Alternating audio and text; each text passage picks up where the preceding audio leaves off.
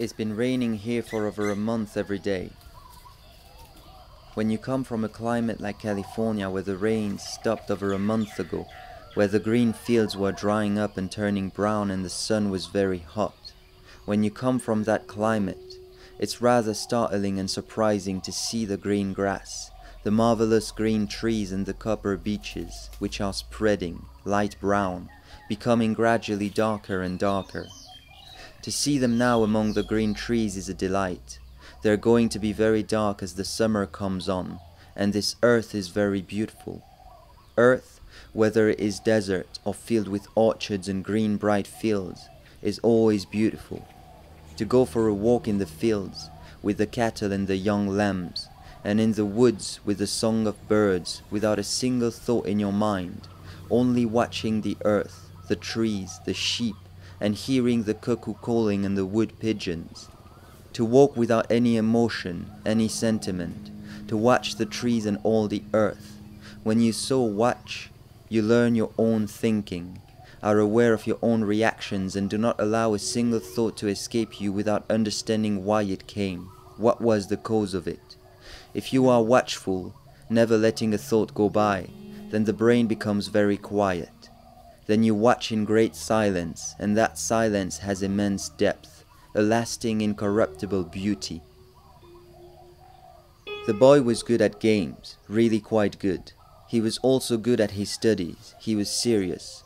So one day he came to his teacher and said, "Sir, could I have a talk with you?" The educator said, "Yes, we can have a talk. Let's go out for a walk." So they had a dialogue. It was a conversation between the teacher and the taught, a conversation in which there was some respect on both sides, and as the educator was also serious, the conversation was pleasant, friendly, and they had forgotten that he was a teacher with a student. The rank was forgotten, the importance of one who knows, the authority, and the other who is curious. "Sir, I wonder if you know what all this is about, why I am getting an education. What part will it play when I grow up? What role have I in this world? Why do I have to study? Why do I have to marry? And what is my future?" Of course, I realize I have to study and pass some sort of exams, and I hope I will be able to pass them. I will probably live for some years, perhaps 50, 60 or more, and in all those years to come, what will be my life and the life of those people around me? What am I going to be, and what is the point of these long hours over books and hearing the teachers? There might be a devastating war. We might all be killed. If death is all that lies ahead, then what is the point of all this education? Please, I'm asking these questions quite seriously because I've heard the other teachers and you pointing out many of these things. I would like to take one question at a time. You've asked many questions, you've put several problems before me, so first, let's look at perhaps the most important question. What is the future of mankind and of yourself? As you know, your parents are fairly well off and of course they want to help you in any way they can. Perhaps if you get married, they might give you a house, buy a house with all the things necessary in it, and you might have a nice wife. Might. So what is it you are going to be? The usual mediocre person? Get a job, settle down with all the problems around you and in you? Is that your future? Of course a war may come, but it may not happen. Let's hope it doesn't happen. Let's hope man may come to realize that wars of any kind will never solve any human problem. Men may improve, they may invent better aeroplanes and so on, but wars have never solved human problems and they never will. So let us forget for the moment that all of us might be destroyed through the craziness of superpowers, through the craziness of terrorists or some demagogue in some country wanting to destroy his invented enemies. Let us forget all that for the moment. Let's consider what is your future, knowing that you are part of the rest of the world. What is your future? As I asked, to be a mediocre person? Mediocrity means to go halfway up the hill, halfway in anything, never going to the very top of the mountain or demanding all your energy, your capacity, never demanding excellence. Of course, you must realize also that there will be the pressures from outside. Pressures to do this, all the various narrow religious sectarian pressures and propaganda. Propaganda can never tell the truth. Truth can never be propagated. So I hope you realize the pressure on you. Pressure from your parents, from your society, from the tradition to be a scientist, to be a philosopher, to be a physicist, a man who undertakes research in any field, or to be a businessman. Realizing all this, which you must do at your age, what way will you go? We've been talking about all these things for many terms, and probably, if one may point out, you've applied your mind to all this. So as we have some time together to go around the hill and come back, I'm asking you not as a teacher but with affection, as a friend genuinely concerned, what is your future? Even if you have already made up your mind to pass some exams and have a career, a good profession, you still have to ask, is that all? Even if you do have a good profession, perhaps a life that is fairly pleasant, you'll have a lot of problems. If you have a family, what will be the future of your children? This is a question that you have to answer yourself, and perhaps we can talk about it. You have to consider the future of your children, not just your own future. And you have to consider the future of humanity, forgetting that you are German, French, English or Indian. Let us talk about it, but please realize I'm not telling you what you should do. Only fools advise, so I'm not entering into that category. I'm just questioning in a friendly manner, which I hope you realize. I'm not pushing you, directing you, persuading you. What is your future? Will you mature rapidly or slowly, gracefully, sensitively? Will you be mediocre, though you may be first class in your profession? You may excel, you may be very good, very, very good at whatever you do. But I am talking of mediocrity of the mind, of the heart, mediocrity of your entire being. Sir, I don't really know how to answer these questions. I have not given too much thought to it, but when you ask this question, whether I am to become like the rest of the world, mediocre, I certainly don't want to be that. I also realize the attraction of the world. I also see that part of me wants all that. I want to have some fun, some happy times, but the other side of me also sees the danger of all that, the difficulties, the urges, the temptations. So I really don't know where I will end up. And also, as you pointed out on several occasions, I don't know myself what I am. One thing is definite. I really don't want to be a mediocre person with a small mind and heart, though with a brain that may be extraordinarily clever. I may study books and acquire a great deal of knowledge, but I may still be a very limited, narrow person. Mediocrity, sir, is a very good word which you've used, and when I look at it, I'm getting frightened. Not of the word, but of the whole implications, of what you have shown. I really don't know, and perhaps in talking it over with you it may clear things up. I can't so easily talk with my parents. They probably have had the same problems as I have. They may be more mature physically, but they may be in the same position as I am. So if I may ask, sir, may I take another occasion if you are willing to talk with me? I really feel rather frightened, nervous, apprehensive of my capacity to meet all this, face it, go through it and not become a mediocre person. It was one of those mornings that has never been before. The near meadow, the still beaches and the lane that goes into the deeper wood, all was silence. There wasn't a bird chirping and the nearby horses were standing still. A morning like this, fresh, tender, is a rare thing. There is peace in this part of the land and everything was very quiet. There was that feeling, that sense of absolute silence. It was not a romantic sentimentalism, not poetic imagination. It was and is. A simple thing is all this is.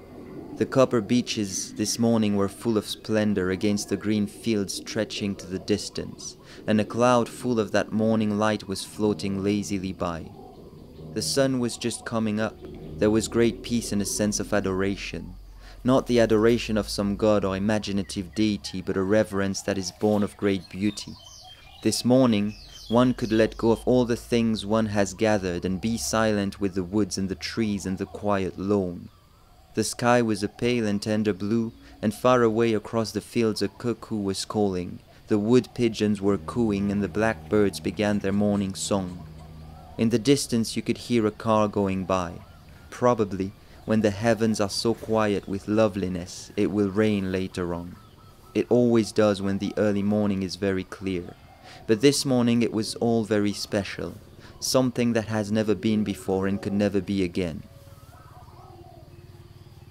I am glad you've come of your own accord without being invited, and perhaps if you are prepared, we can continue with our conversation about mediocrity and the future of your life. One can be excellent in one's career.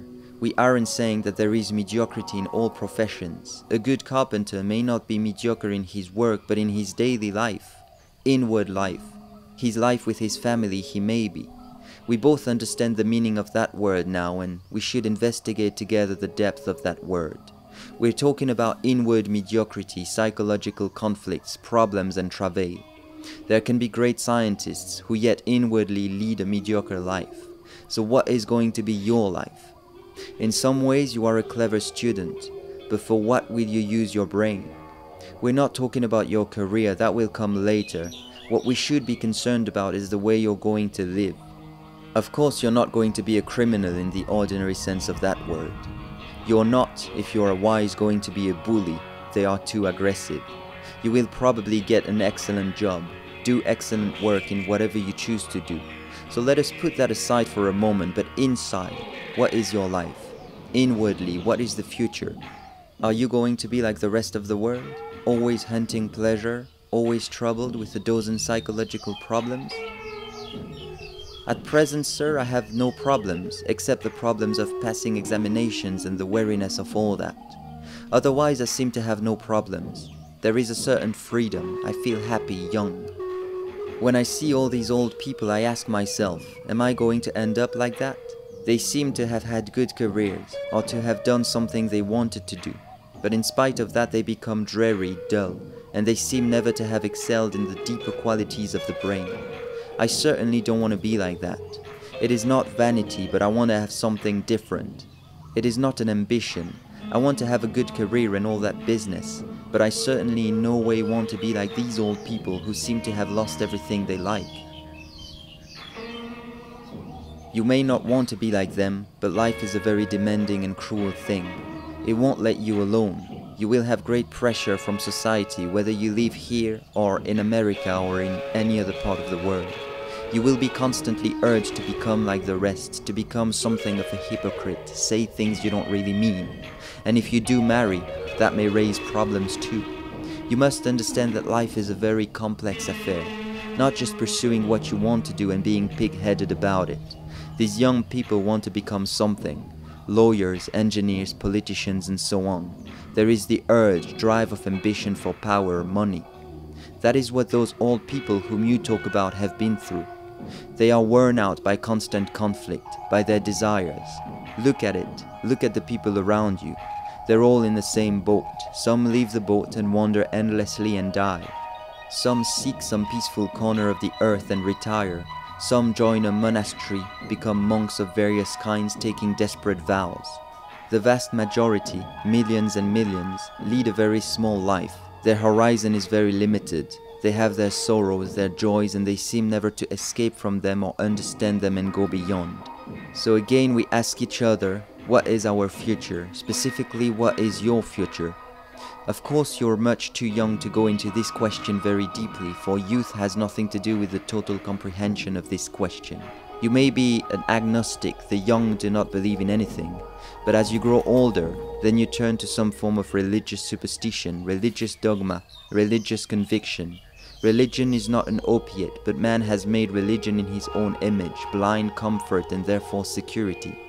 He has made religion into something totally unintelligent and impracticable, not something that you can live with. How old are you? I'm going to be 19, sir. My grandmother has left me something when I am 21, and perhaps before I go to the university I can travel and look around. But I will always carry this question with me wherever I am, whatever my future. I may marry, probably I will, and have children.